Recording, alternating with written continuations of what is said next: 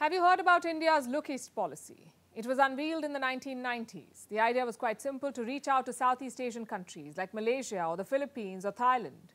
But now there's a new question facing the Indian establishment. Should India be looking even further east? Where does that take us? To the Pacific. And why are we talking about this now? Because of two events.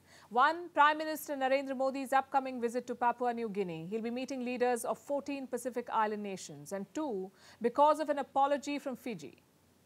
We'll start with the last one, the apology from Fiji. Fiji's Prime Minister recently apologized to Indo-Fijians. For what? For a coup he organized in 1987. Back then, Fiji had two major ethnic groups: the indigenous Fijians and the Indo-Fijians. Now, the Indo-Fijians trace their ancestry to India and they make a sizable chunk of the population. But in 1987, that changed. The military persecuted the Indo-Fijian community. More than 70,000 of these people were forced to flee the country. Now the Prime Minister says he's sorry. To err is human, to forgive divine. Today, I, Sitiweni Lima Mandarumbuka, on behalf of those who were with me in 1987, ask for your forgiveness and pray that God will grant you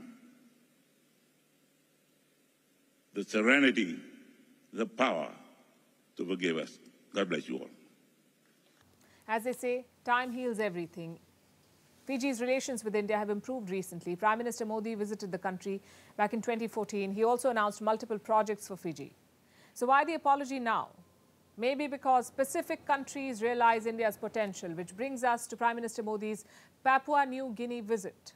Historically, this area has not been New Delhi's focus. Why is that? Because India is not a Pacific country. The focus was more on the Indian Ocean. New Delhi has just two resident missions there in the Pacific, one in Papua New Guinea and the other in Fiji. So just two missions in a region with 14 island nations. There was a lot of policy neglect and inertia. I'll give you an example. In 2014, India started a new forum, the Forum for India-Pacific Island Countries. The first summit was held in Fiji in 2014. That's what Prime Minister Modi attended. The second was held in Jaipur in India in 2015. And the third will be happening later this month in Papua New Guinea. Do you see the gap? Two summits in 2 years and then absolutely nothing for 7 years. The obvious question is, what has changed now? Why is the third summit happening now? Because of India's Indo-Pacific policy. You can't be an Indo-Pacific power by limiting yourself to the Indian Ocean. You need a foothold in the Pacific as well. This region makes up 20% of the Earth's surface. It is home to several key trade routes. It could also become a front line in future conflicts. Let's rewind to the Second World War. The US and Japan fought most battles in the Pacific. Plus, we're talking about 14 countries here. Big or small, that's 14 votes at the United Nations. Important. So India's interest is understandable. But that's not why New Delhi is suddenly pivoting to the Pacific.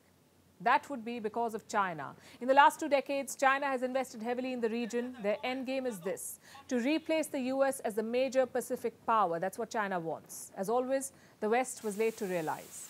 And now they're rushing to make up. President Joe Biden will also be in Papua New Guinea along with Prime Minister Modi.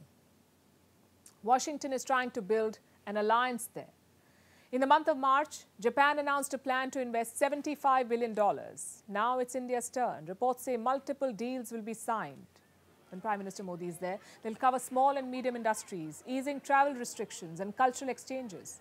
The Pacific Islands are apparently interested in two very specific things: capacity building and disaster management. And India excels at both. Plus, New Delhi brings fresh perspective to the region. No colonial past, no World War hangover. India can be a trusted partner of the Pacific. The conditions are certainly there to force a lasting partnership. Let's see what happens on the 22nd of May.